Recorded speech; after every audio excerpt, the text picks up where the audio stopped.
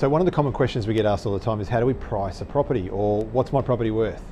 Now, it's not as simple as just getting in a few agents and finding out who gives you the most optimistic price. That can be the most expensive thing that you ever do. So, but how do you find out, or how do you prove to yourself that the price of your property is the right price, should you decide to release it after you've been on the market? So the most important thing I think to consider is just putting a price on there based on what maybe other sales have occurred or things like that may be quite a dangerous approach. And I think just picking a price that you want can also be as dangerous. So how do we go about that? How do we fix that? Well, one of the simple ways to do it is let the property breathe and position it, as I do, on the market without a price to start with.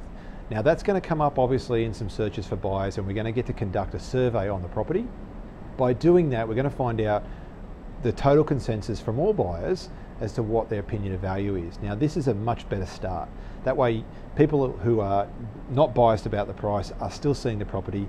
In fact, I like to say the property itself is doing the heavy lifting, which means people are noticing the photos, choosing the location, and deciding based on that information and maybe a call to the agent, which is also a good start, that they should see and inspect the property.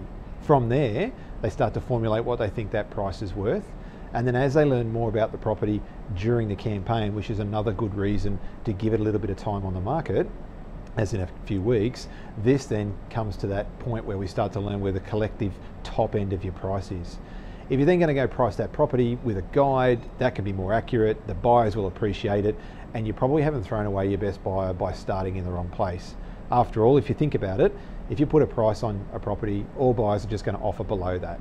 If you price it too low, you're going to keep them anchored down at a level that they probably won't come too much above, if at all. And if you price it too high, you're going to lose their attention. So pricing your property is critical. It's not just down to what you want for it. It's about working out what the market's prepared to pay, and then how much someone will love it who will overpay from there. So they're really some of the key points. If you'd like to know more, please click on the link below and we'll have a chat to you about that.